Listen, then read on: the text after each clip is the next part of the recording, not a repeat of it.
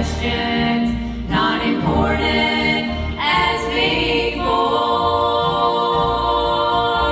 Don't ask me if he's good or bad. I only know the guilt I had is gone, and I can't tell you anymore. Don't ask me how to prove to you why I know God is there, and I know that he could care for you.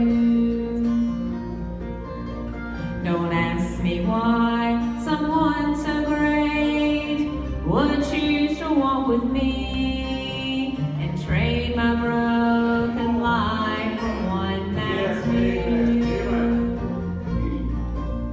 Go ask the child who's got a dad to love away the hurt he had before. This man called Jesus